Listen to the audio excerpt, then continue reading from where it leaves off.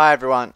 Many coaches encourage their teams to play in triangles, so here is a double triangle passing combination drill with 3 different variations you can use for your team. The setup is straightforward, a large triangle on the outside with a small triangle inside. Depending on how many players and the age group you are training will depend on the size of each triangle. You will need at least one player on each point of the triangle. The first variation is a combination passing, so number 7 plays it across to number 6, who lays it off short for 8, and then 8 plays it to the next point. And this will continue around the triangle. For this one you can have the players follow their pass, or you can leave them where they are, like they are in this example.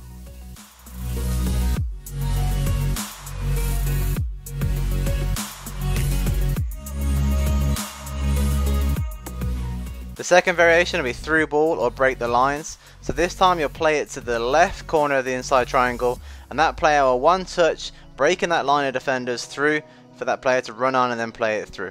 And this will again continue around the triangle. With this one, the players on the outside will follow their pass, but the players in the middle triangle will stay where they are.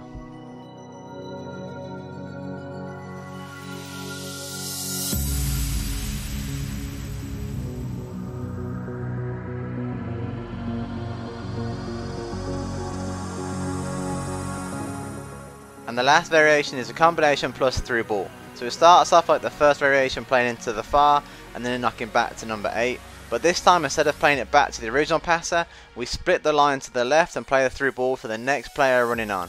This will continue, and again the players will follow their pass around the triangle.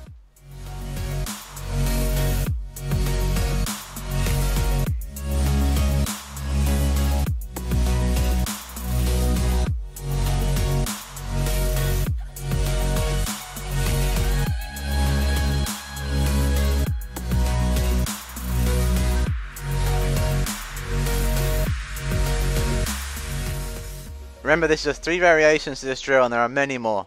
So get the players moving and get this drill suited best for your team. Have fun and good luck.